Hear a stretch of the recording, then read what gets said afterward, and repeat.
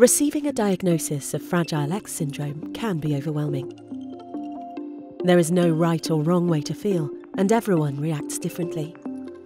Fragile X syndrome is the most common identifiable cause of inherited learning disability, present in 1 in 4,000 boys and men and 1 in 6,000 girls and women.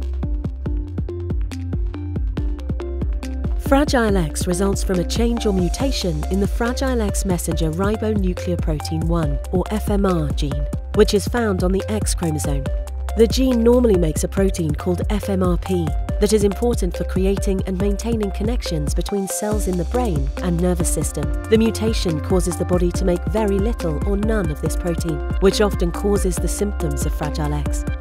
Fragile X syndrome causes a series of challenges which can include intellectual disabilities, speech and language difficulties, sensory difficulties, and more.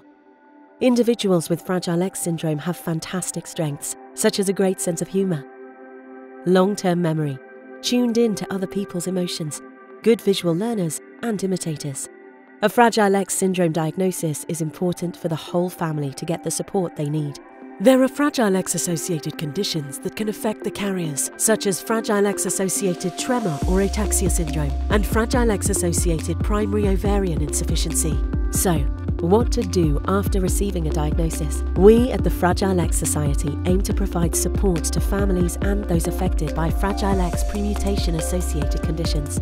Please contact us if you have any questions about Fragile X syndrome, genetic testing, and advice.